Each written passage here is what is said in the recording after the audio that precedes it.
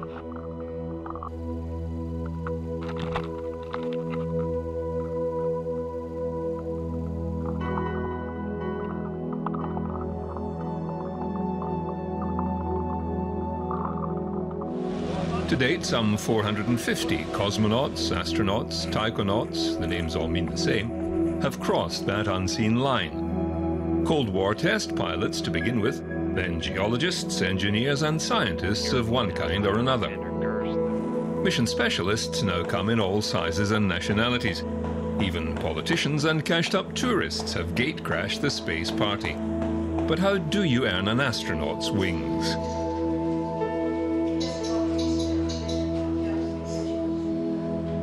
As Chris Hadfield, the first Canadian to walk in space, has said, an astronaut's life is one of preparation and simulation, and training and support on the ground, and anticipation and visualization. And very, very seldom, almost never, is an astronaut's life about flying in space.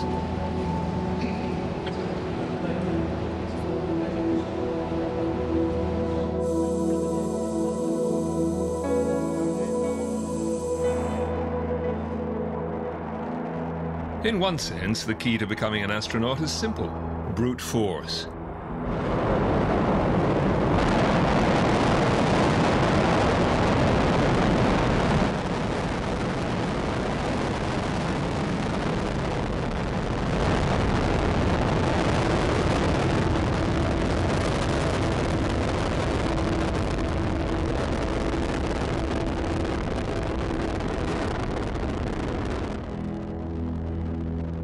But selection for space is an exhaustive process.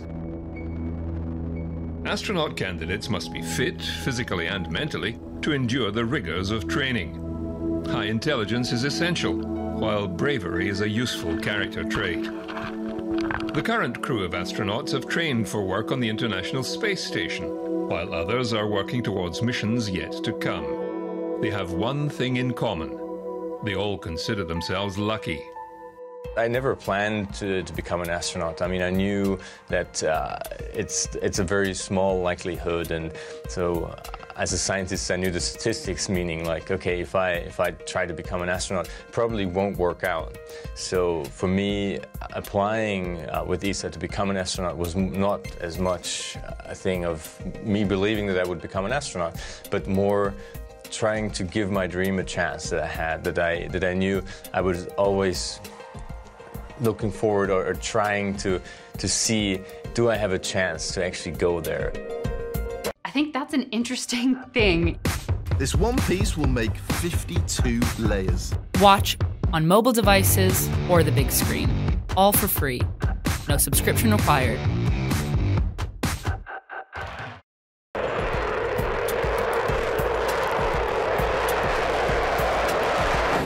It also helps if you know how to use one of these. I find my background as a pilot very helpful, just in the way that I've previously been taught how to follow procedures, for example, as a pilot, communication methods, working together in a team in an international environment. All of those sort of skills are very useful in this job. Of course, I had expectations before I started. But the job as an astronaut is so unique. I think it's difficult to have a realistic sense of what to expect. So certainly some things have been what I expected. I mean, the excitement, the uniqueness, the wonder of human spaceflight is exactly what I thought it'd be. Other things, of course, have been different simply because it's such a unique world to train for a mission.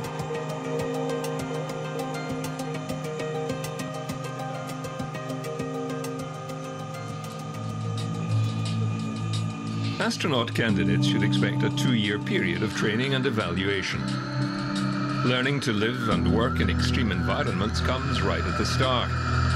Movie buffs will recall Key Largo in Florida as an isolated place for Humphrey Bogart.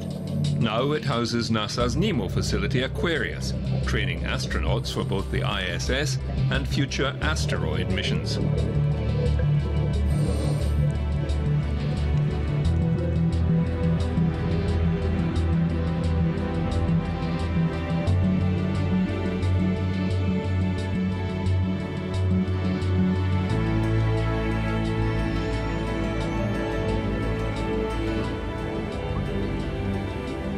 Other unwelcoming environments used for isolation and team building include the Sagruta Caves in Sardinia, Italy.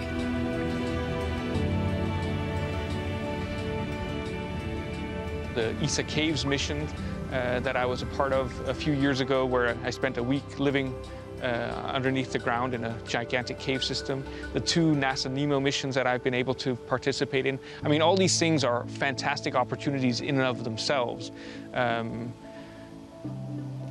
And just having those opportunities without going to space would be fantastic. But so to have them and then to go to space as well is just really it's what makes this job so unique and so fantastic. Of course, spaceflight training is not easy. I think that's clear. I mean, for 3.5 years, you have to travel almost every 3 weeks. You fly over the Atlantic, you're in different training locations. You spend about 5% of your time at home. And if so, maybe then just a weekend here or there. So it's a challenge. Training takes us all around the world into every center. I've already done 2 or 3 orbits around the world, but just in a plane going from NASA to Russia to Japan and back to Europe. So it's already, the training as an astronaut in itself is already rewarding. I mean, it's already the dream job. And even better, it gets you to a flight in the end. So there's no time to be bored. There's no time to think too much about what you're doing. Every day you're busy, every day is a good day, and that's going to continue until the flight.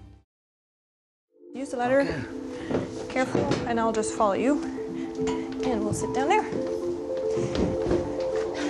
Space training in Europe begins at the European Astronaut Center in Cologne, Germany, where trainees learn the essentials of maintenance and repair of onboard systems. You would be asked to actually either remove or clean or just inspect the filter.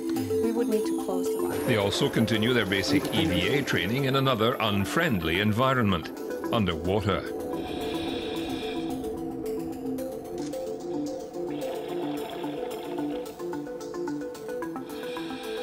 In general, the training at the different locations varies quite a bit. First, there's the technical side, which means like we're training in Japan on the systems that Japan supplied to the space station. In Russia, we're training on the Russian segment of the International Space Station. In the US, we train for the US side. And at ESA, we train for Columbus and ATV, which are the modules that ESA supplied to the space station.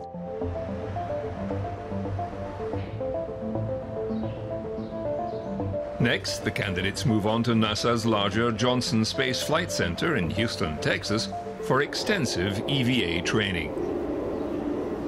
Training at the JSC is always very busy because we do many different things and it's a huge facility, so we're moving all the time from one building to the other. Like here we are in the building 9, where we have a replica of all the American modules of the space station. So in this building we train for the space station. Some of it is daily operations, some of it is actually off-nominal operations like emergencies. Like in these mock-ups in this building, just yesterday I did a 5-hour emergency simulation with my crewmates, with our full crew complement of 6 people of Expedition 42. And that of course is not something that you would call daily operations. That's something that we really don't want to happen, but we train it a lot because emergencies would put us as crew in danger. Here we go. HCN 1.2. The great thing about being trained on emergencies is that it gives you a state of mind. Having the knowledge, having the training can help you in any situation, in any condition, just like it happened to me during my EVA. It was an unexpected emergency that we had not been trained for, but because you have received training that it's all encompassing, it gives you the state of mind where you look forward to the solution rather than focusing on the problem. EVAs, extravehicular activities, sound routine enough. But spacewalks, as we know them, are among the most dangerous duties an astronaut must carry out. Preparation and safety-conscious planning are critical.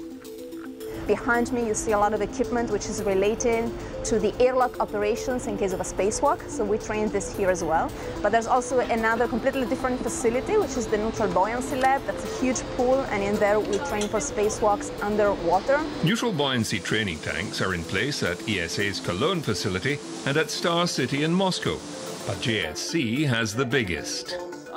EVA training is fantastic. It's physically difficult. It's one of the most challenging parts of the training, but it's also one of the most realistic. When you're in the pool for 6 hours, you get tired, but at some point you really think you're on the ISS. You look around you, and there's a structure everywhere. Sometimes you even get disoriented because that's what happens in space. It's like a 3D labyrinth of technology. It's a maze of technology. There is so much going on here because we not only train space station, but robotics, spacewalks. So it's a very complex training system, and it's very exciting to be part of it. I think one of the hardest parts of the astronaut's job is to retain all this different information over the 2.5-year period from being assigned to actually launching. Yeah, there's an awful lot of information on the Soyuz, on the space station itself, robotic training, EVA training, the list goes on. So to try and retain all that, the way that they do that is just by having a refresher training really along our path to launch. JAXA, Japan's space agency, trains astronauts in the operation of the country's ISS contribution, the Kibo experiment module, with its space exposure platform. Oh, so this is nominal. I guess it has a very Japanese flavor to it. I mean, the content and the way the content is presenting and delivered is pretty much standardized. But of course, you know, the instructors are Japanese. They have that very polite, very kind Japanese way about them. In Saint-Hubert, Quebec, the Canadian Space Agency's Mobile Servicing System Operations Complex schools astronauts in using robotic arms on station. Here's a station at scale, and here's a robotic arm also at scale. It moves and we can plan our maneuvers. As you can see, the main challenge to not hit anything while you're moving this arm, because all you got really when you're working, you come here. There's this workstation. You got a couple of camera views to work from. You got your hand controllers to move the arm, and you get the, some computer displays and a bunch of switches here on the left. That's all you got, so you really gotta think ahead how you're gonna maneuver this arm without crashing into anything, because of course that would be a very bad day on orbit. Star City near Moscow in Russia was the birthplace of manned spaceflight. It remains a key training center where all ISS-assigned trainee astronauts go through the program.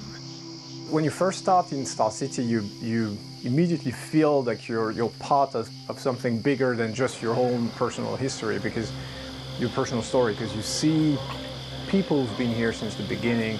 There's even supposedly Yuri Gagarin, his wife, is still living here, even though she's very old, she's still living in the vicinity.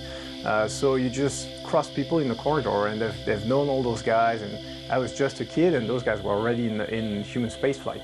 So you try to learn as much as you can, you try to do your best for the technical side of the job, and try to interact as much as possible with the people, because they're so experienced that they have a lot to give you. Expecting the unexpected is a basic training principle, like landing off course after the mission or touching down in the Siberian tundra.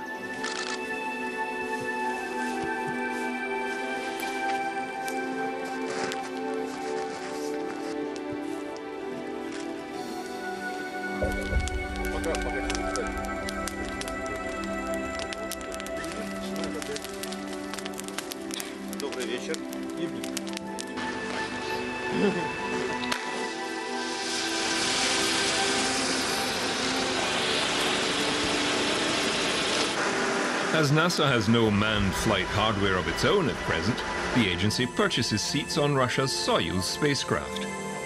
All astronauts must be trained on the Soyuz systems, which poses a problem of its own.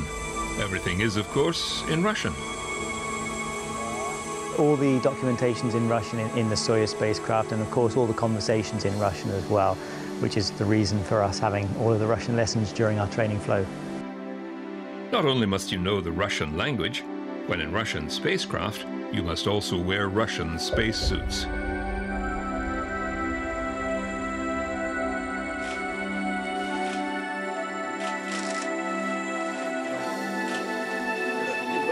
When the Sokol spacesuit actually pressurizes, things do become much more difficult to work because you're kind of fixed in your seat in a very rigid location, and it's hard to bend your arms and bend your fingers in fact. So even just sort of reading the board documentation can be quite difficult. But hopefully you won't be pressurized when you do a normal descent. Hopefully the spacecraft will come down without any problems and your spacesuit will be much softer, which makes it easier to move. Here in Star City, I'm using most of my time in the Soyuz simulator together with my commander. Suddenly it's starting to feel a lot more real, you know, when you're sitting in the Soyuz and you're really going through the whole launch and landing sequence. You can feel that you're getting close to the date, and it's very, very exciting. It's a very well-oiled machine, this flow to launch, and I'm confident that, you know, by the time every astronaut flies, you're really ready to go, you're prepared in every way. As things stand, an astronaut bound for a 6-month mission to the ISS needs up to 5 years training, a requirement which will, in all likelihood, be intensified for future missions to deep space. The ISS will probably be used as a long-duration astronaut training facility for missions to Mars and beyond.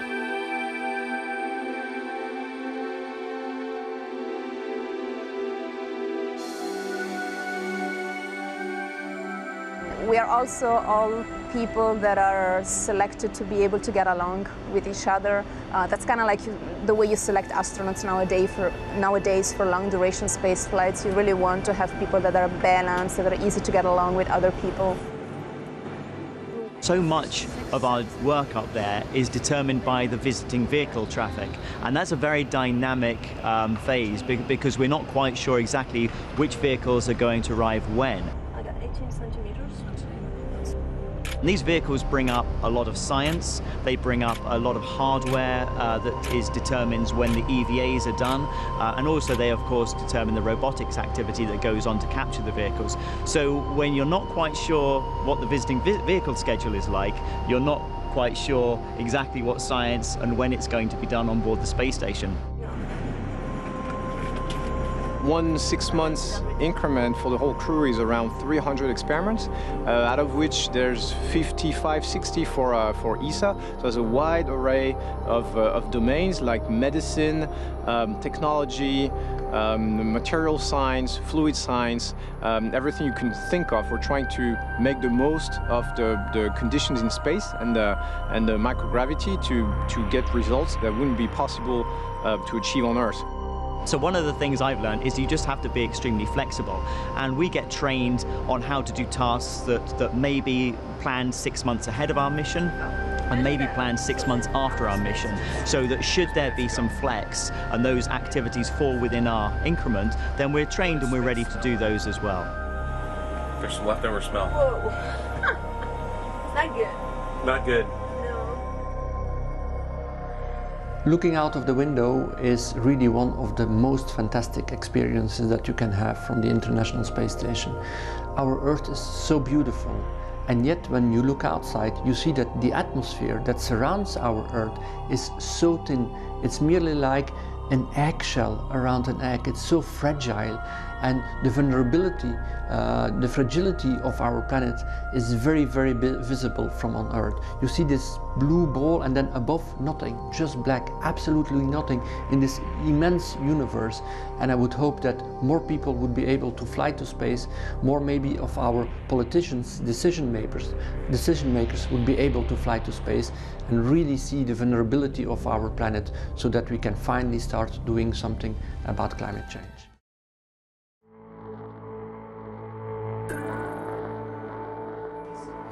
Venues.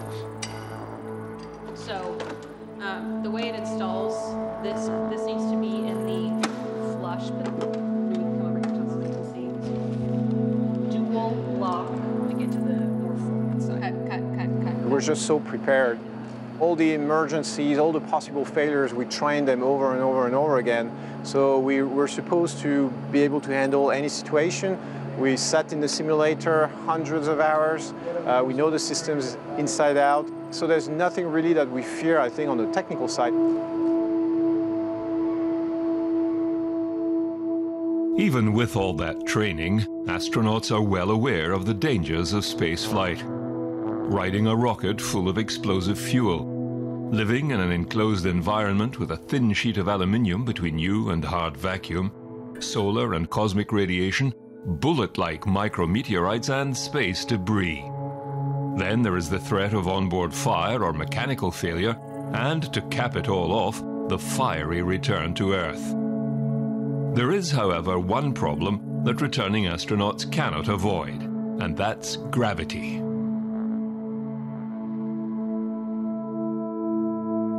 When you get back home, of course, I will always remember this was the same for my first flight or for my second flight. The moment they open up the hatch and you feel this fresh, cold air coming into your capsule. This is really something. And you're out there, of course, in the steppe. You have this real soil kind of smell that you have. It's really feeling fantastic.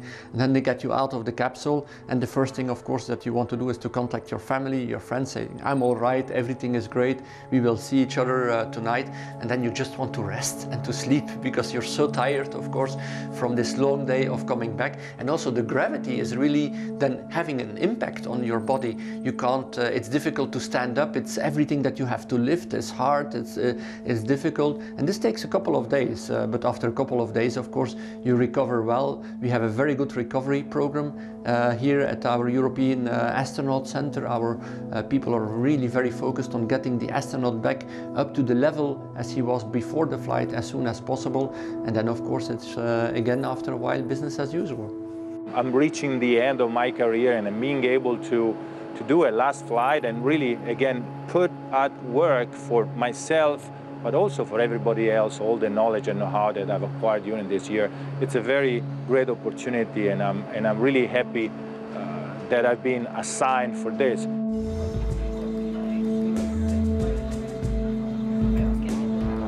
There is another way of crossing that unseen line on the edge of space, by paying your own way as the ultimate tourist. A number of wealthy individuals have already done so.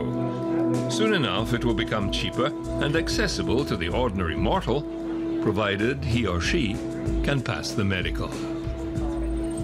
You know, when our test pilots and wonderful team that run Virgin Galactic say that we're ready to go, then I'll be ready to climb in and be the first passenger as such, to go to space and to become an astronaut, and from there, hopefully, thousands of people will follow me.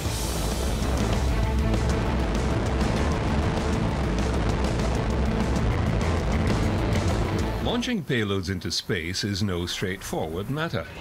Historically, rocket launches have been used as the proverbial swords into plowshares. Missiles designed to carry atomic warheads now send satellites and probes into the solar system.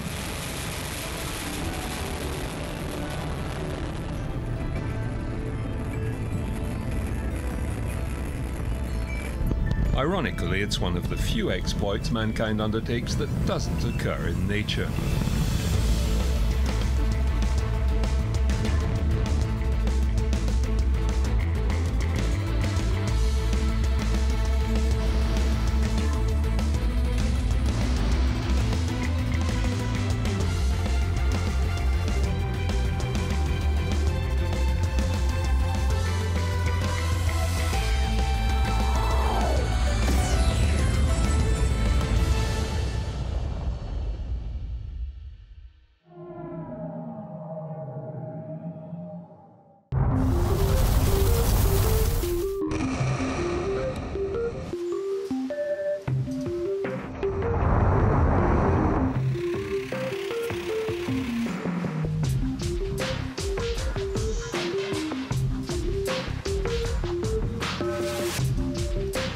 rocket science is all it's cracked up to be.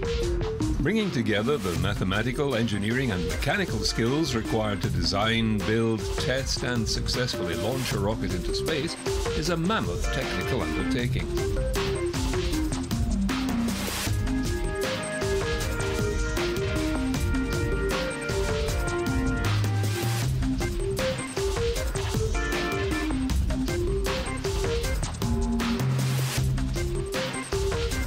So many countries and corporations have the capacity for launches nowadays that they appear commonplace. Zero. Only the keenest science geeks seem to watch them these days, unless, of course, something goes wrong, and then everyone is hooked.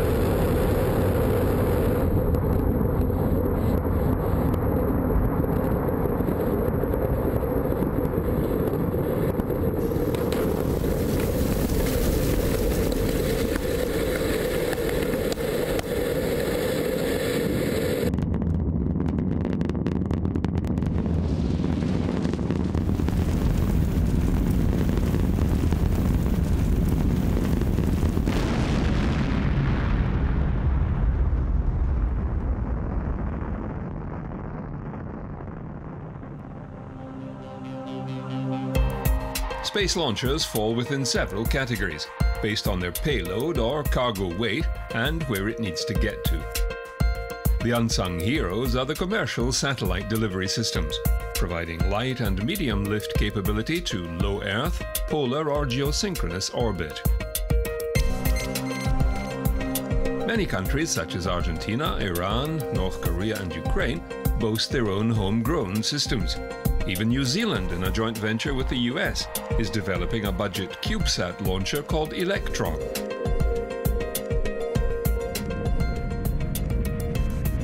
The Soviet Union, first to harness its ballistic missiles, has several workhorses like the Proton rocket family, the Rokot, Zenit, Dnipro and sea-launched Volna systems. Ukraine, in its current form, inherited some of these rocket systems after the Soviet breakup.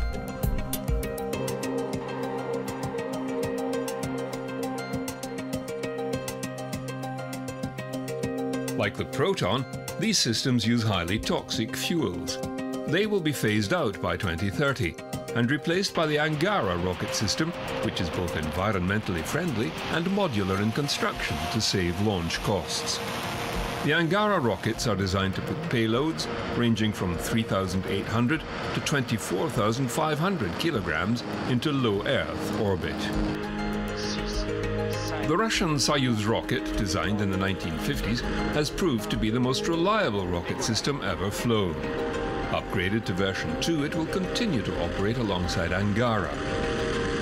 The Russians are also looking to develop a replacement for their aging Soyuz TMA spacecraft, with several designs already on the drawing board.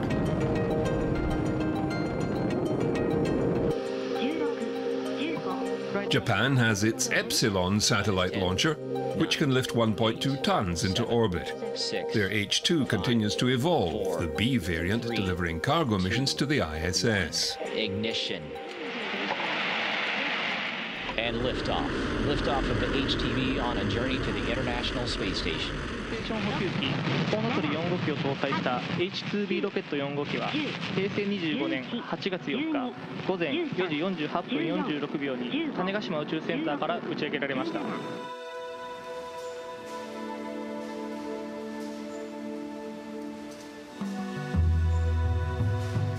India's ISRO space organization has developed a range of vehicles for delivering satellites, either to polar orbit with the PSLV or geosynchronous with the GSLV Mark II.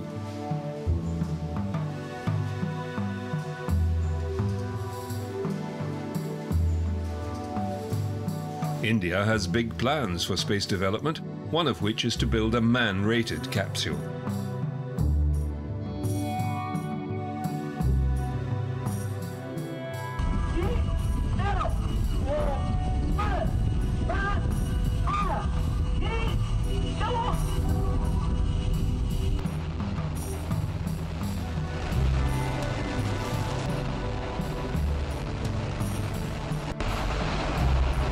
The The Chinese Long March series of rockets has made steady progress and powers China's manned space program. Even they are becoming environmentally conscious as well.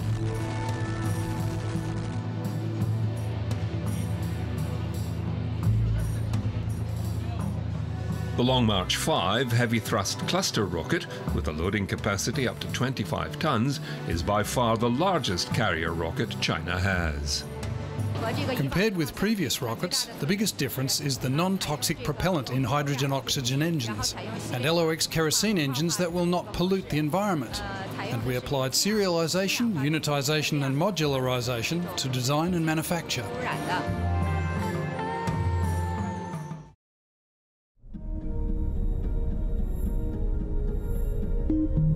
Another major player in launch capability is the European Space Agency ESA, with its facility at Kourou in French Guiana. The Vega launcher, developed by ESA and the Italian Space Agency, continues to operate for light payloads.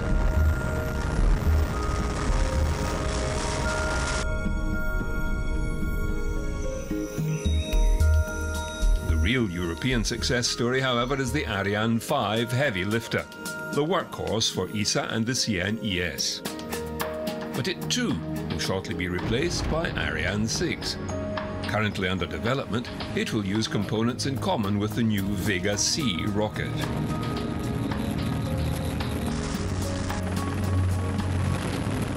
Ariane 6 will reduce the cost of a launch service by 50% compared to today. So you have to realize that in just 4 years, we are reducing the cost of a launch service in Europe with 50%. And that is, of course, a major step. And if you think about Ariane 6 in a double launch configuration, we are able to offer a price which is really, really attractive, also in comparison with the competition. So the situation that we will have with Ariane 6 and Vega C will be exactly the same in terms of what we can launch as we have today with Vega, Ariane 5 and Soyuz. We can launch every satellite with these two launches in the future.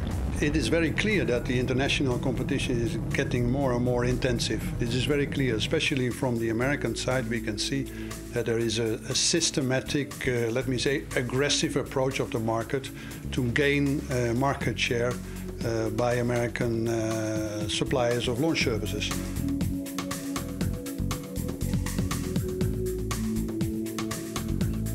When NASA, intent on pursuing the Orion and SLS deep space system, relegated low Earth orbit to the private sector, the commercial floodgates were opened.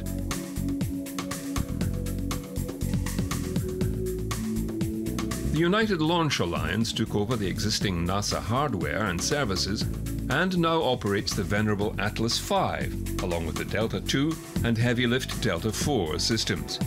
It's now developing the Vulcan rocket for future expansion.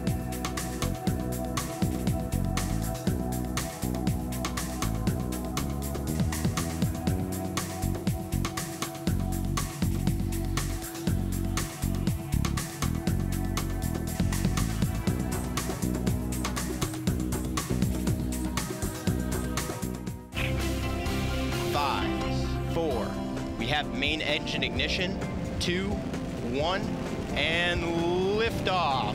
Liftoff of the United Launch Alliance Delta IV Heavy rocket carrying the NROL-37 mission.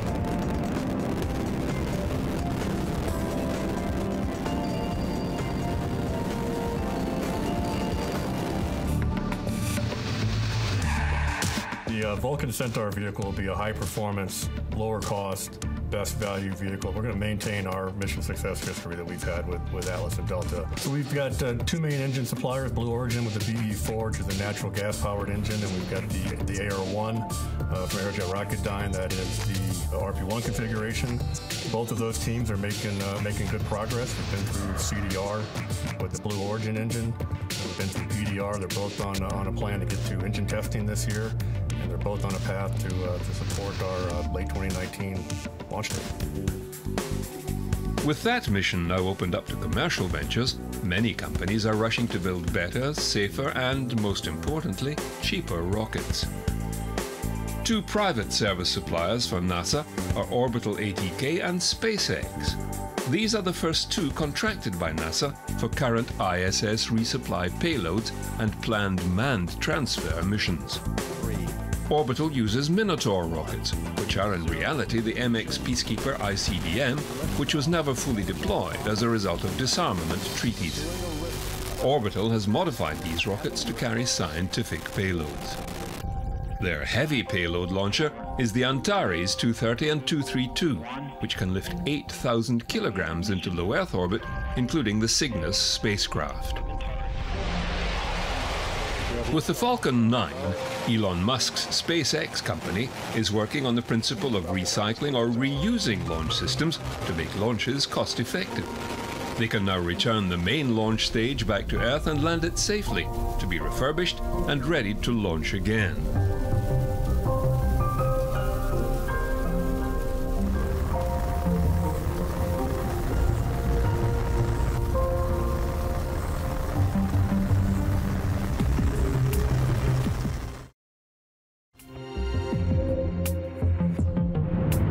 They are now working on their heavy lift Falcon, which will be able to lift 54,000 kilos into orbit, or 13,600 kilograms towards Mars, and then return to the launch site for reuse.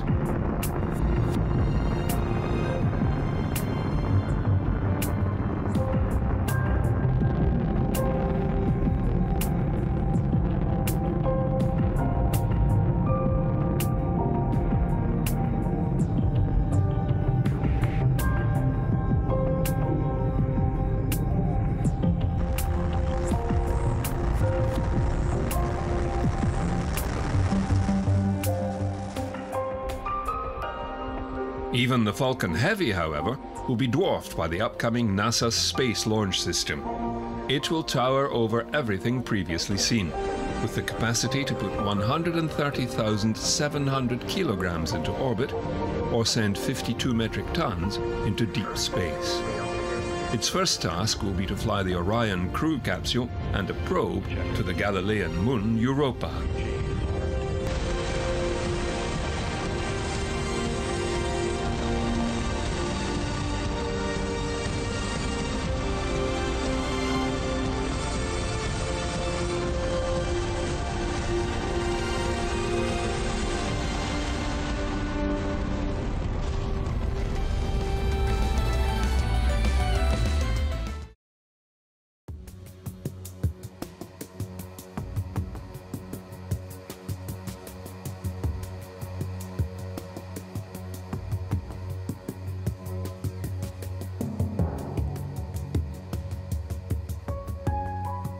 Sending humans into orbit is another matter altogether. Here, launchers have to be incredibly reliable and able to lift very heavy payloads safely. In other words, they have to be man-rated.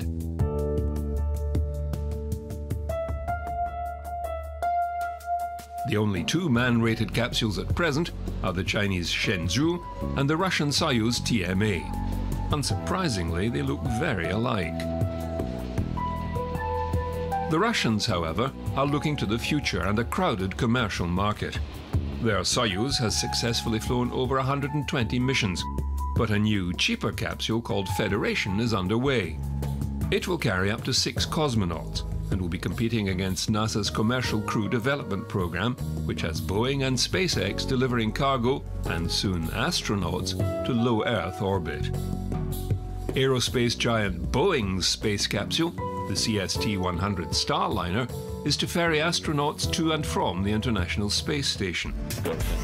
Starliners go. When you're sitting in the capsule on top of a rocket and the final moments of the countdown are happening, it's exciting. It's like being on the top of that roller coaster when you're a little bit scared, but you're really pumped because this is what you've been working for all your life, taking that next step into exploration.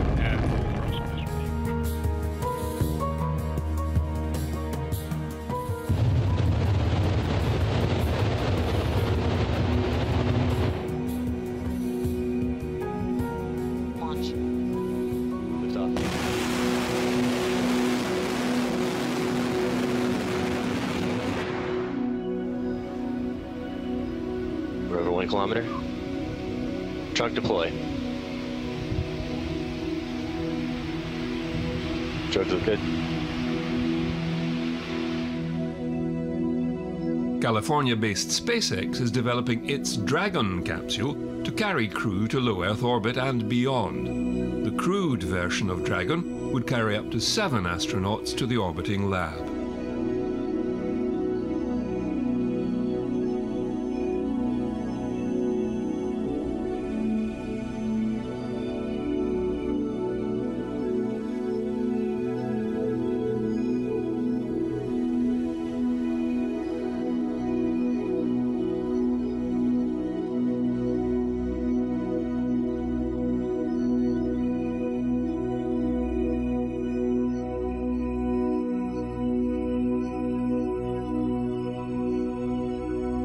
Blue Origin is a strong competitor to both contractors, but its sights are on the tourist suborbit segment. They too have designed their rocket to return to launch for reuse, and their capsule, the Blue Shepard, can hold 6 paying customers.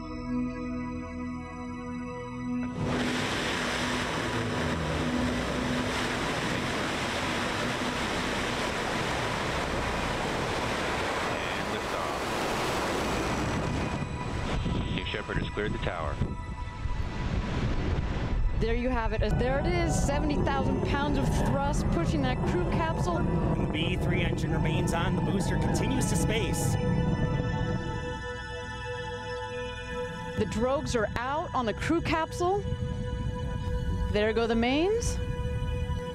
And touchdown of the New Shepard crew capsule. From what we can tell, that was a nominal in-flight test of our escape system. And again, all astronauts on board would have had a pretty exhilarating ride. But there you go. The booster's leaving that tail fire. It's got set it short. Beautiful. Wow. There it is. Touchdown. What an extraordinary test and a tremendous final flight for both craft.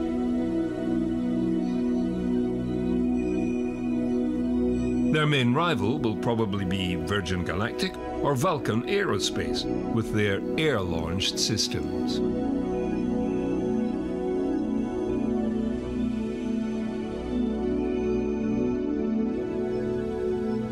Sierra Nevada's Dream Chaser is a small space plane designed to carry 7. The spacecraft is based on a NASA concept vehicle from the 1980s called the HL-20. Having failed to secure a NASA contract, Sierra Nevada has teamed up with Vulcan and European interests to further develop a version of the Dream Chaser.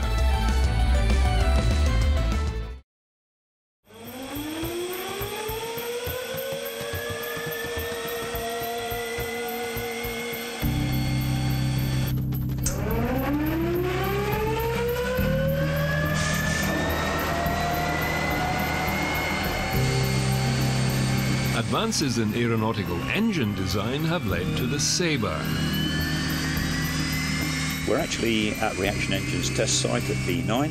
What is very significant about this is that we are in the process of testing a very, very important development in aerospace propulsion, which is a pre-cooler, a device for cooling the air entering a high-speed engine so that the engine can continue to operate pretty much as normal.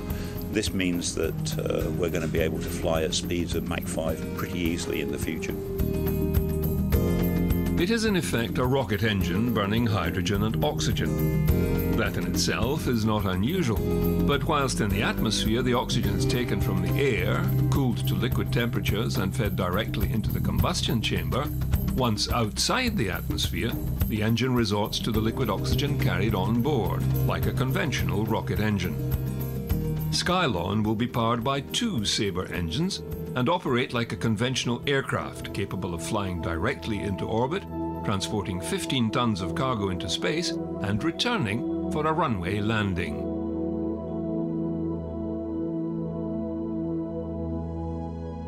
We're looking at a revolution in transportation equivalent to the jet engine, and access to space, access to anywhere in the world within 4 hours is on the cards.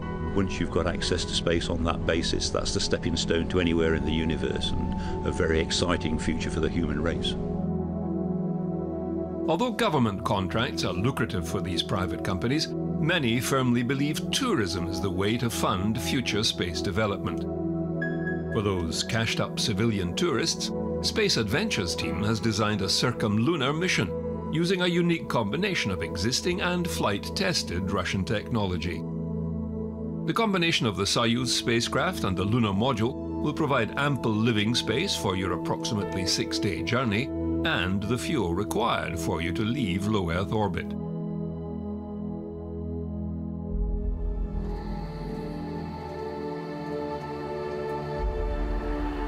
Perhaps the most ambitious is Elon Musk's SpaceX interplanetary transport system, helping make humanity a multi-planet species.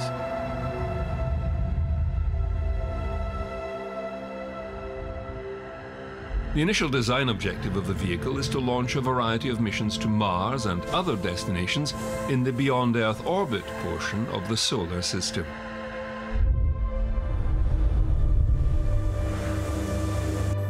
The large payload capacity of the launch vehicle, with the ability to place 300 tons into low Earth orbit, places it into the super heavy lift class.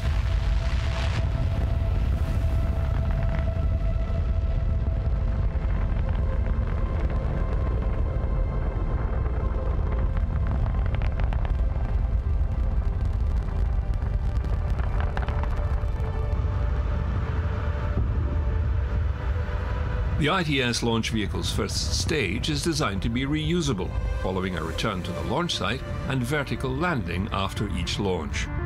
What's new on this vehicle is full reusability of even the second stage and the spacecraft as well.